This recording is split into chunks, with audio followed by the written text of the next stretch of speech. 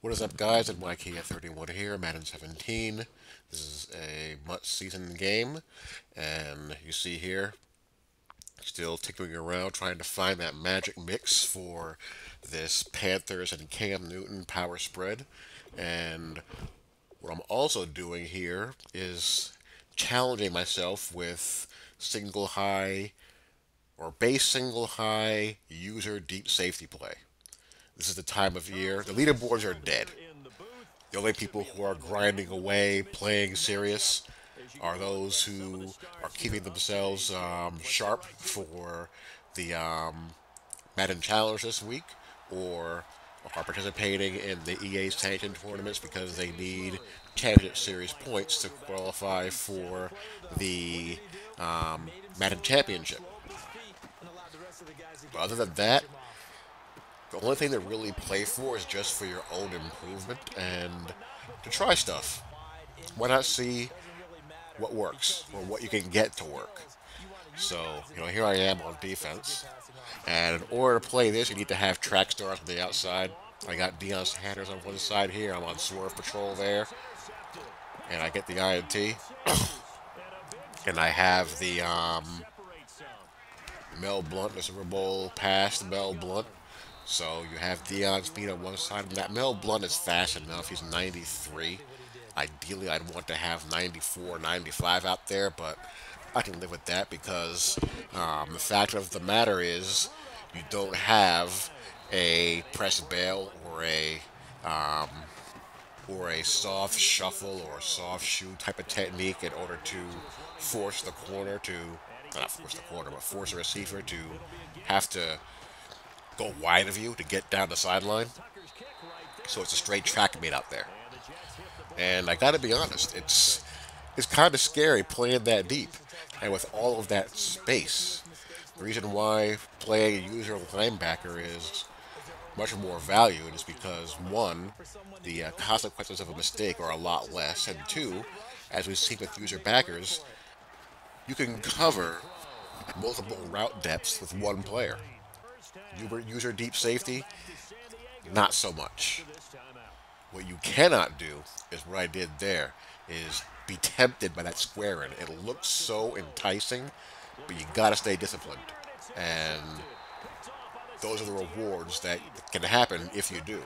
Once I saw the tight end for a free release, I knew I had my receiver hook robber coming in the middle. I pretty much thought, okay, this has to be a tight end corner, and booked and made a play.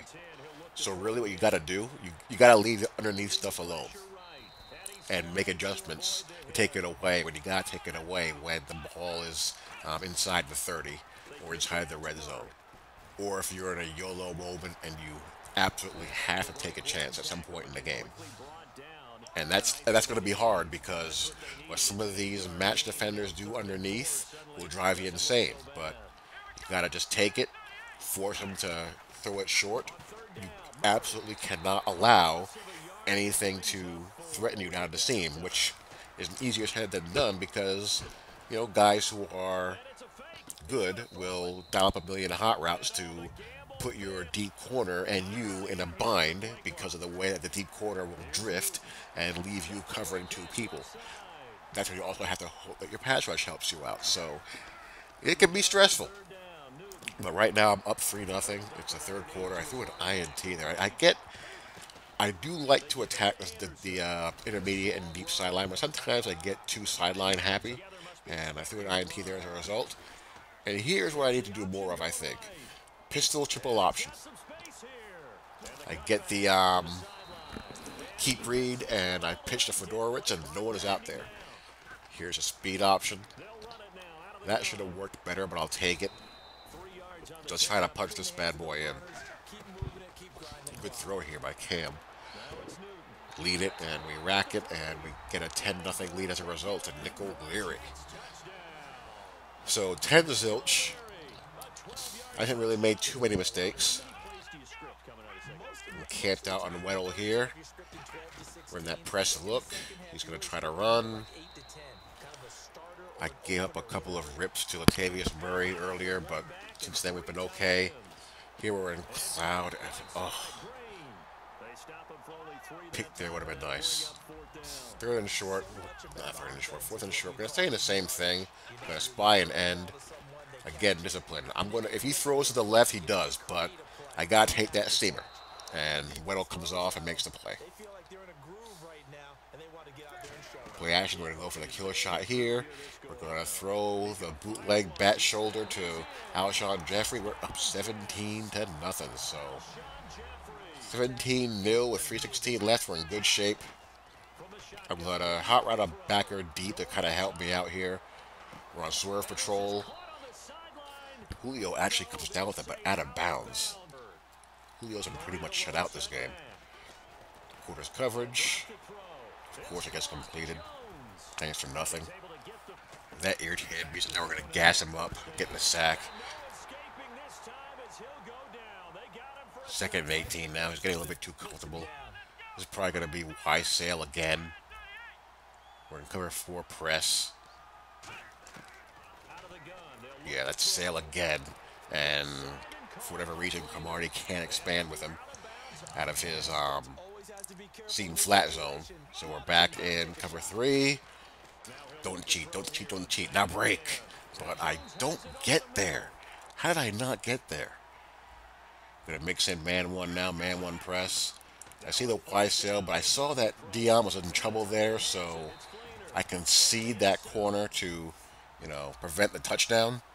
I'm going to be in cover 1 here from 2 deep shell, but when I have the end in a flat zone, and I camp out in the middle, and he throws the post right to me. That you will not see your CPU single high safety do. He won't make that play in 5 lifetimes. But I did, so I give myself a little pat on the back for that. And we're just going to run the clock out here and savor an actual shutout. Those are pretty rare. Rare to go 4 quarters without having something screwy happen, like a swerve or a defender working out in deep zone coverage and getting lost, or just having bizarre happen to you. But, we managed to avoid that and get a W. So, how are you guys getting yourselves engaged and challenged now? Love to hear your guys' thoughts. Hope you guys enjoyed. Talk to you all later. Peace.